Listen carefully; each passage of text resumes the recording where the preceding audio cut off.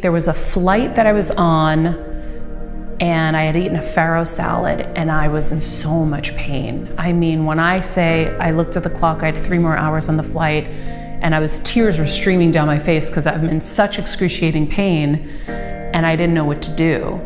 And I said, oh, it must be the gluten in the farro. So I said, I'm never eating that again.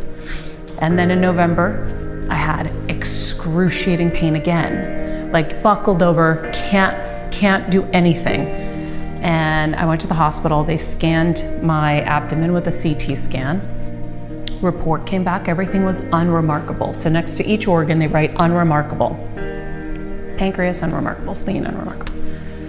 So I went back to life. I started feeling so much better. And then of course, November was the CT scan where they didn't see it. At that time, it was there. It was 2 centimeters. They missed it. CT scans don't catch things as easily as an MRI would. And then by January, I was at Pronuvo doing the outside facility MRI where they found the tumor. And so from there, now I know I have a tumor on my pancreas and it's 100% confirmed. And so the next morning, my husband and I just woke up in the fetal position, just bawling because I knew I had a baby on the way.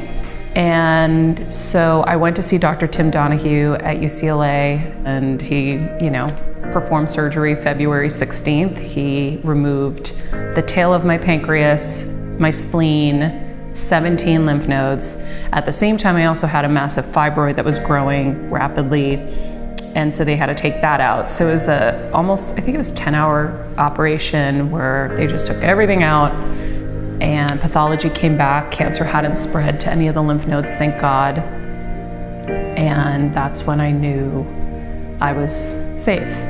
I think early detection for pancreatic cancer is, an essential. It's a no-brainer because it takes so many lives because by the time people find out they have it, it's so advanced. I wanted to partner with PanCAN because I want to help spread awareness and to help people understand that early detection, paying attention to your body and the signals it's giving you, not numbing them, not band-aiding them, really paying attention and going to the doctors and you have to keep beating down those doors until you get the scans you need. We don't know the end of the story, but why are we going to try to predict it either? There's nothing powerful that comes from that.